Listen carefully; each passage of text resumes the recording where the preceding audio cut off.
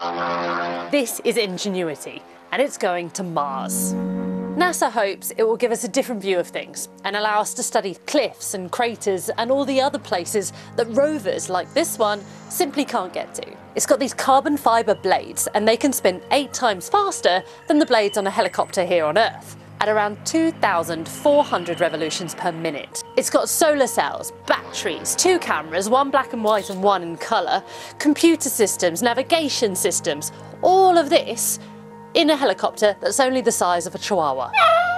It's so small, it's actually travelling in the belly of another piece of scientific equipment that NASA is sending to Mars, all part of its 2020 mission to the Red Planet. Now, because Mars is so far away from Earth, there's too much of a delay for you to be able to control this thing with a joystick. So what's happening is scientists are sending commands way in advance. So essentially, this machine will be taking off by itself, flying by itself, and landing by itself.